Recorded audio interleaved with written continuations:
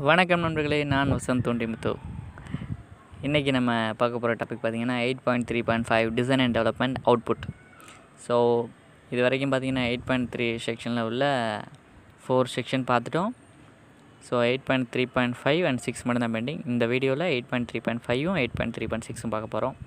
So previous video நிறைய பேர் comment பண்ணியிருந்தீங்க, எல்லாருக்குமே நன்றி. 8.3.5 டிசைன் அண்ட் டெவலப்மெண்ட் அவுட்புட்.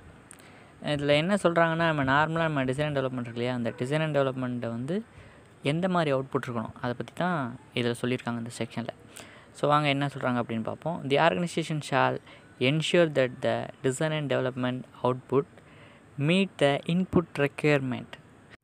அதாவது உங்கள் கஸ்டமரோட அந்த இன்புட் ரெக்யர்மெண்ட் இருக்கு இல்லையா, அவங்க இன்புட் அவங்களுக்கு ட்ராயிங் டிசைன் கொடுத்துருக்கலாம், அல்லது நார்மலாக அவங்களோட ரெக்யர்மெண்ட் சொல்லியிருப்பாங்க இல்லையா, அந்த ரெக்யர்மெண்ட்டை வந்து கரெக்டாக ஃபுல்ஃபில் பண்ணியிருக்கா அப்படின்றத உறுதிப்படுத்தணும். உங்களோட அவுட்புட்டானது உறுதிப்படுத்தணும் அப்படின்னு சொல்லியிருக்காங்க. அடுத்து outputs R adequate for the subsequent processes for the provision of product and services. அதாவது இப்போ நீங்கள் வந்து ஒரு புது ப்ராடக்ட் வந்து டெவலப் பண்ணி பக்கா குவாலிட்டியோட முதல்ல சாம்பிள் கொடுத்துட்டீங்க, அதை அவங்க அக்செப்ட் பண்ணிட்டாங்க. அக்செப்ட் பண்ணதுக்கப்புறம் இதே குவாலிட்டியோட, ஓகேவா, கடைசி வரைக்கும் இதே குவாலிட்டியோட தொடர்ந்து கொடுக்கணும். அதுக்கு கொடுக்கறதுக்கு ஏற்ற மாதிரி உங்களோட டிசைன் அண்ட் டெவலப்மெண்ட் அவுட்புட் இருக்கணும். இது எதுக்காக சொல்லுவாங்கன்னா, இப்போ நீங்கள் உங்கள் கஸ்டமர்ட்டெல்லாம் பார்த்தீங்கன்னா பிபிஎஃப் டாக்குமெண்ட் வாங்குவாங்க இல்லையா, அதுக்கு காரணம் இதுதான். ஓகேவா, நீங்கள் ஸ்டார்டிங்லேயே பண்ணிடுவீங்க, நீ டெவலப் பண்ணிட்டு சும்மா விட்டுறாமல் அதுக்கு ஏற்ற மாதிரி ப்ராசஸ் ஃப்ளோ போட்டிருப்பீங்க, அதுக்கு எஃப்எம்ஏ பண்ணியிருப்பீங்க, எஃப்எம்ஏ பண்ணி முடிச்சோன்னா கண்ட்ரோல் பிளான் பண்ணுவீங்க. ஸோ இந்த 3 இருக்கு இல்லையா, இந்த 3லேயே உங்களுக்கு தெரிஞ்சு போயிடும் எந்தெந்த மாதிரியான கண்ட்ரோல் மெத்தடு எல்லாம் வச்சுருக்கீங்க அப்படின்றத இந்த அவுட்புட்லேயே வந்துடும். ஓகேவா, ஸோ இதை தான் இந்த 2வது பாயிண்டில் சொல்லியிருக்காங்க. தொடர்ச்சியாக அந்த பார்ட்டை கொடுக்கறதுக்கு ஏற்ற மாதிரி ஒர்க் ஸ்டாண்டர்ட் எல்லாமே நீங்கள் ஸ்டார்டிங்கில் ப்ரிப்பேர் பண்ணியிருக்கணும். அந்த அளவுக்கு ஏற்ற மாதிரி உங்களோட அவுட்புட் இருக்கணும் அப்படின்னு சொல்லியிருக்காங்க. அடுத்த point, output include R reference monitoring and measuring requirement as appropriate and acceptance criteria.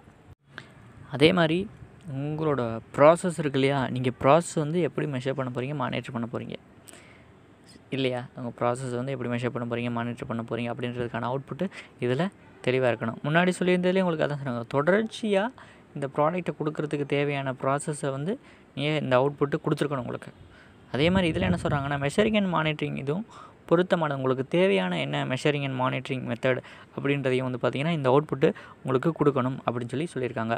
அடுத்த பாயிண்ட் பார்த்திங்கன்னா, specify the characteristic of product and service that are essential for the intended purpose and their safe and proper provision.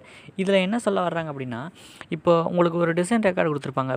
இப்போ fitment ஓரியன்டாக இருக்குதுன்னு வச்சுங்களேன், அந்த இது வந்து fitment ஓரியன்டாக ரொம்ப இம்பார்ட்டன்ட்னு வச்சுங்களேன். அப்போ அது ரொம்ப இம்பார்ட்டண்ட்டாக இருக்கும்போது அதை வந்து உங்களுக்கு ஸ்பெஷல் கேரக்டரிஸ்டிக், கிரிட்டிக்கல் கேரக்டரிஸ்டிக் சில பேர் டிசைன் ரெக்கார்ட்லேயே உங்களுக்கு கொடுத்துருவாங்க. அப்படி கொடுக்கப்பட்ட அந்த டைமென்ஷன்ஸ் இருக்கு இல்லையா, ஸ்பெஷல் அண்ட் கிரிட்டிக்கல் கேரக்டரிஸ்டிக் கொடுக்குறாங்க இல்லையா, அதுக்கு நீங்கள் அதிக கவனம் செலுத்தணும். ஸோ அதுக்காக என்ன பண்ணுவீங்க, லிஸ்ட் ஆஃப் த ஸ்பெஷல் கேரக்டரிஸ்டிக்னு தனியாக லிஸ்ட் அவுட் பண்ணி எடுத்து அந்த இதுக்கு வந்து நம்ம வந்து ஃபோக்கஸ் எப்படி அதிகமாக பண்ண போகிறோம், எந்த மாதிரி மெத்தடில் வந்து அதிகமான கண்ட்ரோல் எப்படி பண்ண போகிறோம் அப்படின்றத வந்து நீங்கள் பிளான் பண்ணணும். அதுக்கு தான் எஸ்பிசி ஸ்டடி அந்த மாதிரிலாம் பண்ணுவாங்க இல்லையா. ஸோ இதையும் வந்து உங்களோட டிசைன் அண்ட் டெவலப்மெண்ட் அவுட்புட் கொடுக்கணும் அப்படின்னு சொல்லியிருக்காங்க. கடைசி என்ன சொல்லியிருக்காங்கன்னா, தி organisation shawl retain the documented information and design and development output. இப்போது இதில் கிடைக்கிற அவுட்புட் இருக்கு இல்லையா, இந்த அவுட்புட் எல்லாத்தையுமே வந்து நீங்கள் டாக்குமெண்ட்டாக மெயின்டைன் ரிட்டைன் பண்ணணும் அப்படின்னு சொல்லியிருக்காங்க. ஸோ வாங்க டிசைன் டெவலப்மெண்ட் அவுட்புட்டோட ஒரு எக்ஸாம்பிள் நம்ம பார்ப்போம். ஓகேவா, அதுக்கப்புறம் உங்களுக்கு தெளிவாக புரியும். இந்த design and development output example என்ன கொடுக்குறோன்னா, ஃபஸ்ட்டு அவுட்புட் நம்மளுக்கு என்ன வருதுன்னு பாருங்களேன். மேனுஃபேக்சரிங் ப்ராசஸ் ஃப்ளோ சார்ட் நம்மளுக்கு அதில் கிடச்சிரும். அடுத்து பார்த்திங்கன்னா மேனுஃபேக்சரிங் ப்ராசஸ் எஃப்எம்இஏ. ஸோ நம்மளுக்கு என்ன கிடச்சிரும், எஃப்எம்இஏவும் அதில் கிடச்சிரும். அடுத்து பார்த்திங்கன்னா கண்ட்ரோல் பிளான். ஸோ எஃப்எம்ஏக்குள்ள அதில் ஃபெயிலியர்லாம் கண்ட்ரோல் பண்ணுறதுக்கு என்ன பண்ண போகிறோம் அப்படின்றது தான் நீங்கள் கண்ட்ரோல் பிளானில் சொல்லுவீங்க. ஸோ இதுவும் அந்த டிசைன் எஃப்எம்ஏயோட அவுட்புட்டாக நம்மளுக்கு இருக்கும். ஸோ அடுத்து நீங்கள் என்ன பண்ணுவீங்க, கண்ட்ரோல் பிளான் வந்துருக்கு இல்லையா, அந்த கண்ட்ரோல் பிளானை ஒர்க் ஸ்டாண்டர்டாக மாற்றுவீங்க இல்லையா, ஒவ்வொரு ப்ராசஸுக்கு ஏற்ற மாதிரி ஒரு ஒர்க் ஸ்டாண்டர்டாக மாற்றுவீங்க. ஸோ அந்த ஒர்க் ஸ்டாண்டர்டும் உங்களுக்கு கிடச்சிரும் கண்ட்ரோல் பிளான்லேருந்தே. அடுத்து பார்த்திங்கன்னா எரர் ப்ரூஃப். இது ரொம்ப ரொம்ப முக்கியம். நீங்கள் ப்ராசஸ் பண்ணும்போதே உங்களுக்கு தெரிஞ்சிடும் இந்த ப்ராசஸில் தப்பு நடக்குது. ஸோ இதுக்கு நம்ம ஃபுல் ப்ரூஃப் ரெடி பண்ணணும். எதுக்கெல்லாம் மேக்ஸிமம் நம்ம வந்து எரர் ப்ரூஃப் பண்ண முடியுமோ அதுக்கான அவுட்புட் டீட்டெயிலும் உங்களுக்கு கிடச்சிரும். அடுத்து பார்த்திங்கன்னா special categories of manufacturing ப்ராசஸுக்கான special characteristic உங்களுக்கு கிடச்சிரும். அப்புறம் ப்ராசஸ் கேப்பபிலிட்டி ஸ்டடி ஆல்ரெடி சொன்னது தான். ஸோ இம்பார்ட்டன்ட் பேராமீட்டருக்கு எல்லாமே நீங்கள் என்ன பண்ணுவீங்க, கேப்பபிலிட்டி ஸ்டடி பண்ண ஆரம்பிச்சிருவீங்க. ஸோ ஸ்டார்டிங்கில் உங்களுக்கு கிடச்சிரும். அடுத்து பார்த்தீங்கன்னா கெப்பாசிட்டி அனாலிசிஸ் வந்து பார்த்திங்கன்னா ரொம்ப ரொம்ப முக்கியமான விஷயம். ஏன்னா நீங்கள் போன இதில் பார்த்தீங்கன்னா இன்புட்டில் என்ன பிளான் பண்ணியிருப்பீங்க, இந்த ப்ராடக்ட்டை ப்ரொடியூஸ் பண்ணுறதுக்கு டெவலப் பண்ணுறதுக்கு வந்து எவ்வளோ காஸ்ட்டு நம்ம பிளான் பண்ணியிருக்கோம், இதில் எவ்வளோ ரிஜெக்ஷன் பிபிஎம் வரணும், இதில் ஹவர்லி ப்ரொடக்ஷன் எவ்வளோ வரணும், இது எல்லாமே உங்களுக்கு என்ன வந்துடும், மெஷரபிளில் வந்துடும். ஓகேவா? ஸோ அதுதான் அதிலே நீங்கள் என்ன பண்ணுவீங்க, இதோட கெப்பாசிட்டி அனலைஸ் பண்ணிடுவீங்க. அடுத்து பார்த்தீங்கன்னா feedback and correction of manufacturing process NC. அவ்வளோதான், வேறு ஒன்றுமே கிடையாது. உங்களுக்கு ப்ராசஸில் என்ன மாதிரியெல்லாம் என்சி வருதோ அதை நீங்கள் எப்படி கரெக்ட் பண்ண போகிறீங்க, ப்ராடக்ட்டில் என்னென்ன மாதிரிலாம் என்சி வருதோ அதை நீங்கள் எப்படி கரெக்ட் பண்ண போகிறீங்க அப்படின்ற ஃபீட்பேக்கும் உங்களுக்கு தெரிஞ்சிடும். ஒருவேளை கஸ்டமருக்கு சப்மிட் பண்ண பிறகு கஸ்டமரும் ஃபீட்பேக் சொல்லுவாங்க. ஸோ இது எல்லாமே உங்களுக்கு டிசைன் அண்ட் டெவலப்மெண்ட் அவுட்புட்டில் வந்துடும். இதோட 8.3.5 டிசைன் அண்ட் டெவலப்மெண்ட் அவுட்புட் முடிஞ்சிருச்சு.